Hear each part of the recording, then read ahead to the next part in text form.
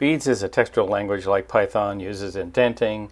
It has a lot of interesting properties, but people want to see how can we code by using point and click interfaces. So here's the builder that we're building, and you start with a new project, and once you've selected a new project, now you're in your project panel.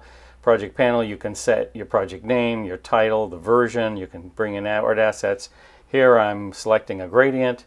I'm now modifying the gradient, changing the color stops, manipulating which colors they are, and after I'm satisfied with my gradient, I'm going to click the OK button, and that's going to save it in my library of gradients. And then when I go to the build phase, you can see it emitting the code that generates all these different gradients in the Beads language.